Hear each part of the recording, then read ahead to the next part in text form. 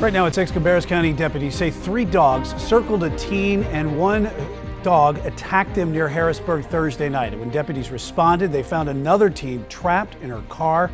Investigators say one of the dogs then charged at a deputy, and the deputy shot and killed that dog. Queen City News anchor Robin Kennedy is at Cabarrus County Animal Control tonight with a 911 call from the teen's mom pleading for help after the dogs attacked her son. One of the dogs was brought here to Animal Control. The other dog, a pit bull, has not been found, and deputies also cannot find the owners of any of the dogs. For the most part, Lower Rocky River is a quiet country road. I heard a scream, which at the time I'm like, is that a scream or is it like a dog yelping? Tracy Thompson, a neighbor, had already seen the dogs running near her yard before she heard the scream. My son was being attacked by 3 dogs in the front yard. The mom telling 911 the dogs, including this mastiff, bit and scratched her 18-year-old son, saying her family had to fight the dogs off him.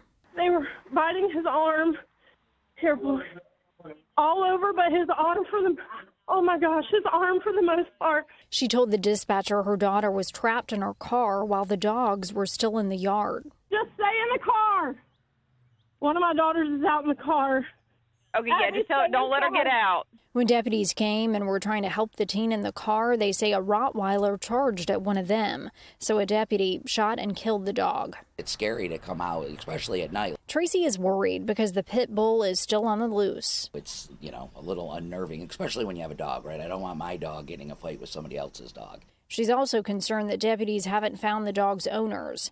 They put out pictures of the mastiff, hoping someone knows the owners. And that's actually worse, right? Because at least if you had an owner, you have a chance of being like, well, where would the dog go? Or if you find the dog, you can call the dog back. Deputies are still trying to track down the pit bull, and they're also trying to figure out whether the mastiff that's here at Animal Control was active in the attack, which will determine what happens with the dog.